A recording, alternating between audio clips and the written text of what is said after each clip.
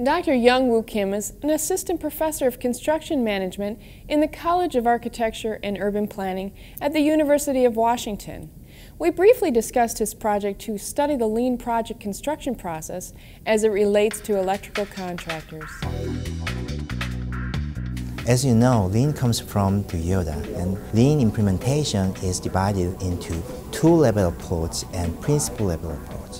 What you can easily see about lean is two-level approach. However, construction is different from manufacturing. That's why lean construction community has focused on developing many tools to apply lean principles in construction projects.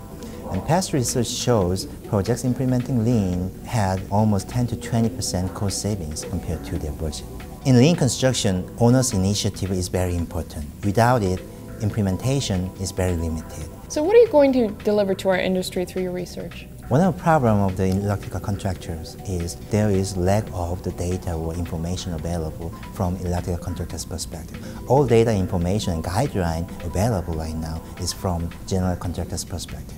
So I'm going to deliver what opportunities and benefits as well as challenges you will have from implementing lean from electrical contractors' perspective.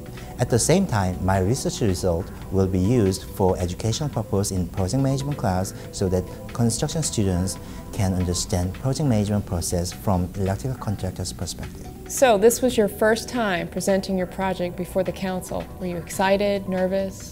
Yeah, I'm very excited. I've been working on lean construction project research for more than the last 10 years, and all my past research are from general contractors' perspective. This is first time to have the same research from different angles, and it's very exciting experience to me, and very happy to meet new people in the electrical foundation.